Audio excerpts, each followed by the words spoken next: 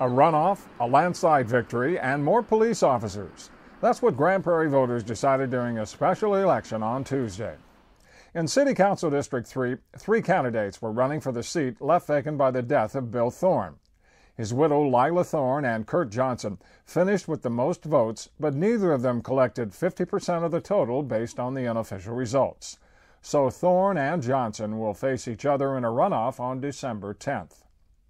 In Council District 7, the unofficial returns showed Jeff Copeland easily defeated 3 other candidates seeking the seat left vacant by the death of Ruthie Jackson.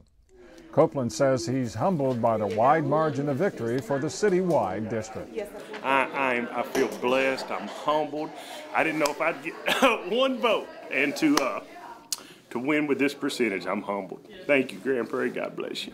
Voters also decided to hire more police officers by using a portion of the sales tax collected by the Crime Control and Prevention District.